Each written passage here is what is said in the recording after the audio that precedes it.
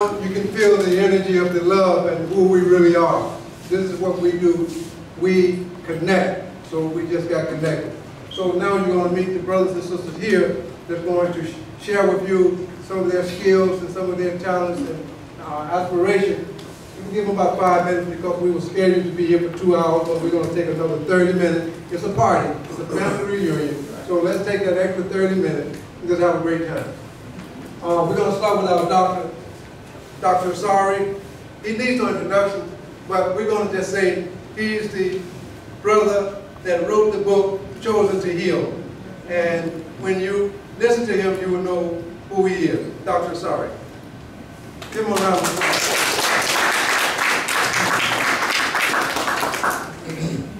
I think, should I go natural? No. I hope you can hear me.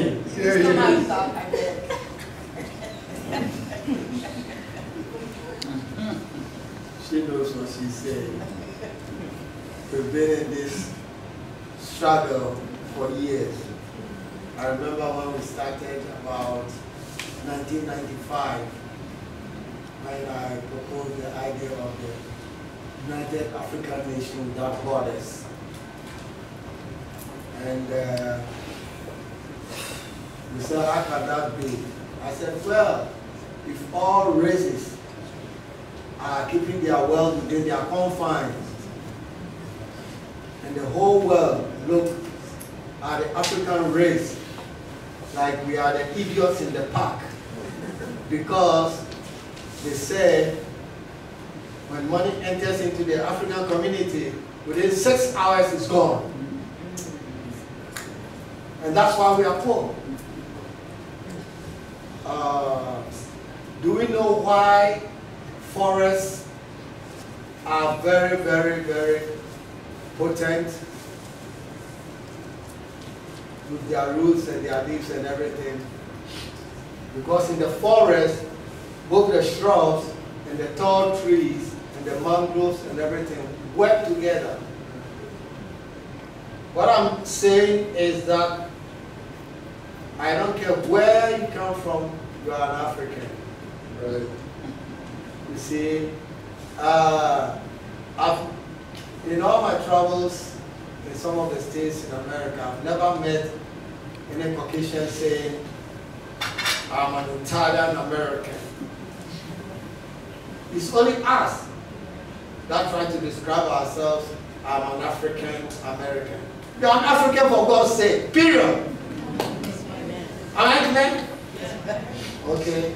So, if we believe and know who we are we living who we are? When I introduce some of my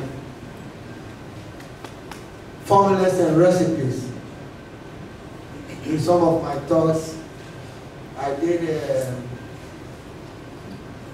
very lengthy talk in California in 2008, and I made it very clear that I don't care how long you've left the continent, the architecture of God has not changed. I heard one funny person talking about eat according to your blood group. I said, that's trash. Lord, why do we Africans just accept any trash? Because some so-called prestigious institute from somewhere impose that trash on us, so we have to decorate it. A decorated cockroach is still a cockroach. And a decorated rat is still a rat. We are not, by mistake, in the center of the world.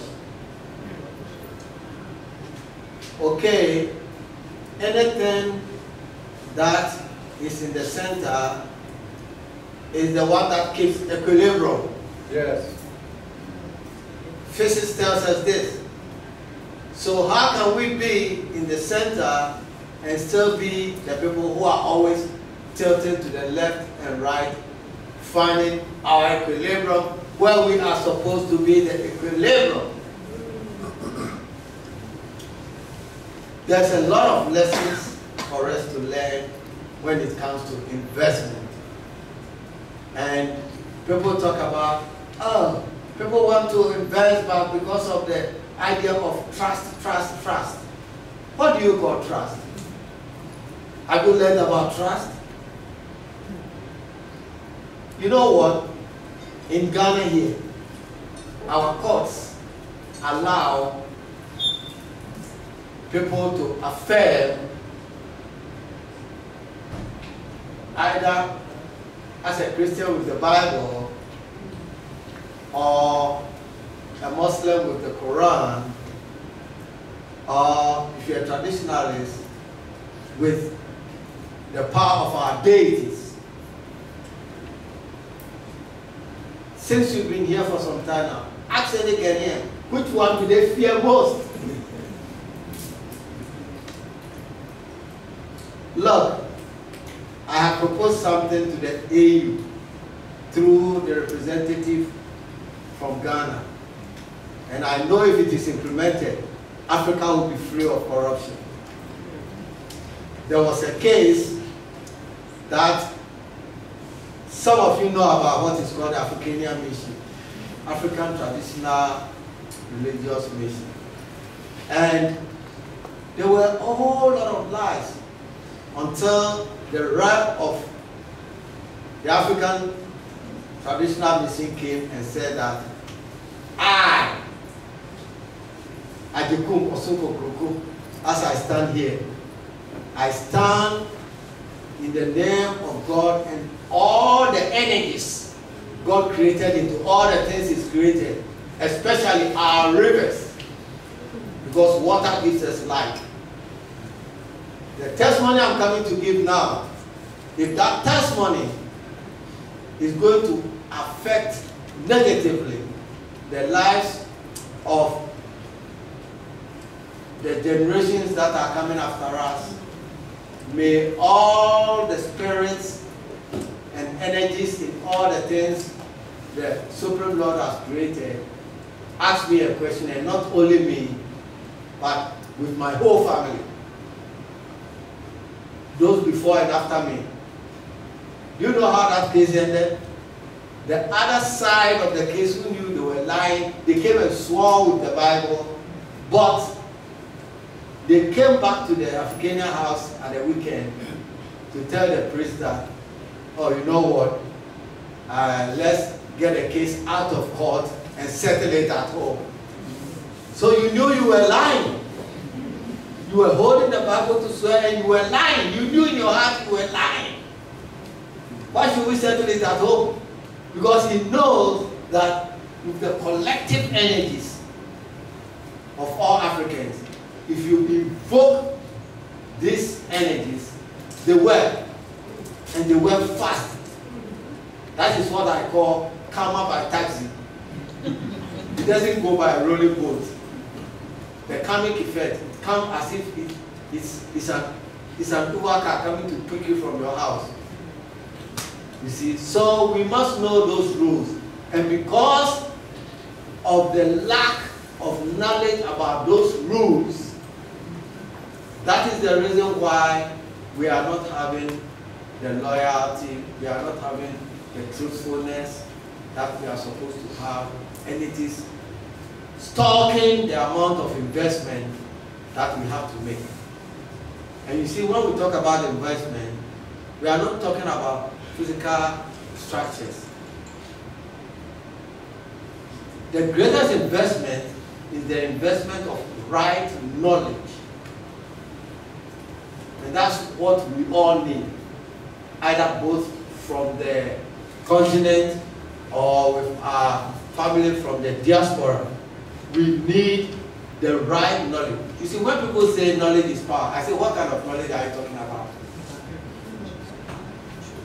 The knowledge that were put in the colonial history books, where we were taught that Mugupa came and discovered the river Niger, while people were swimming in the river Niger. Is that knowledge? It's the knowledge that makes you know that when I eat this food and this food, it can give me this effect. And we're not having all those big names about diseases and this. Western medical science is symptomatic. They treat symptoms. They don't go to the root of things. Just like my book says, chosen to heal. I'm not the only person chosen to heal. The whole African continent is chosen to heal. And we can do that. I like what my brother just said about investing in human beings, teaching, and probably opening institutions to train people and all that. Look, I read the United Nations report somewhere in 1981, and there was a profound statement. It says the only animals that kill one another on the basis of hatred, envy, and jealousy are called humans. Why are people making a lot of bombs? Africa, we are the only people not making guns. So if there is a healing, we are the only people who can heal.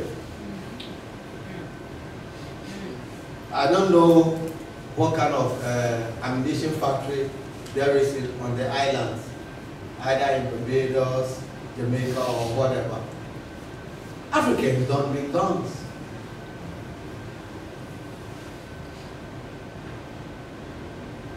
I'll come back again to talk about other areas of investment, especially in the herbs. Because in Africa, there's nothing like weeds. That's why when they brought the weedicides, they are killing people. But we just have either herbs or food or both. So when you bring the weedicide, you are poisoning either the herbs or the food. So those who are interested, you see, I came with my entourage, a strong entourage. So we are serious to put out something today to talk to our family from across the ocean. Because I was coming there to talk, but now I think when you come here to help us, we are making up a farm. I'm working with Brother Dave, and we are saving seeds. Because as you all know, I don't care whatever hard work you do, at the end of the day, if you don't have right health, it's a wasted life. Whilst at the time when you are old enough to be playing with your grandkids or to be having a jolly time with yourself even outside, because maybe throughout all your age you have been looking after your children and that. So we now have to look at our health and look at it properly if we come to investment. Thank you.